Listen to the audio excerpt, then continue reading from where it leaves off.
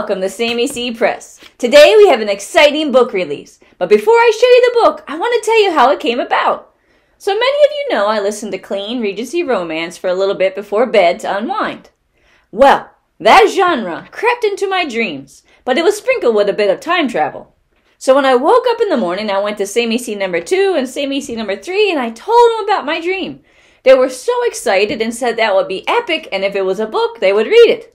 So I turned my dream into a reality, and I am proud to present Hollowstone, a clean Regency romance that is sprinkled with a bit of time travel. Don't you just love this cover? I am so excited about the cover. What is it about, you ask? I'll tell you.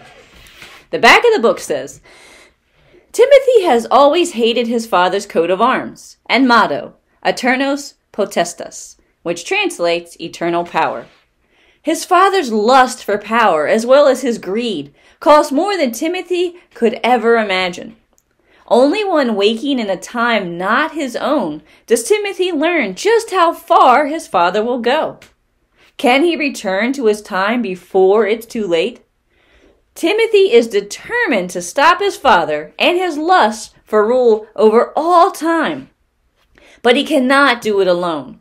With the help of friends, love, and a book entitled Broken Arms, Timothy finds the truth, as well as a possible solution to forever removing his father's control and power, forever breaking their family's coat of arms.